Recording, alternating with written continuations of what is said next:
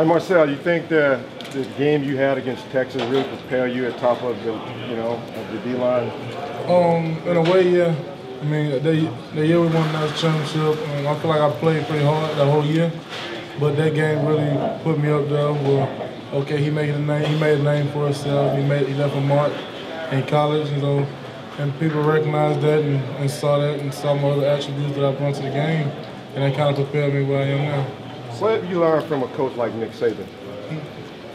I learned a lot from Coach Saban. He taught a lot of things, the little things that matter, like finishing through the line, finishing up on your reps, follow through with your hands, and the little things, follow through on your stunts, and watching film, studying offensive linemen from a point of attack, which handing like the hit with. There's a lot of things he taught me along the way, and just the things that I've already had in my arsenal, he just brought more things to it. So it was a good combination. He taught us all a whole lot. You've been playing in the 3-4 at Alabama. What would be the biggest adjustment for you if drafted by a team that runs a 4-3 defense?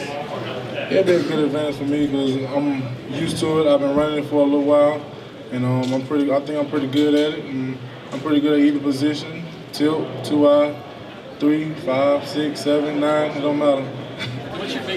A year ago in the championship game, when you mentioned to your teammates that you're looking at the MVP right here, what enabled you to have such a successful championship game like that and actually be the MVP?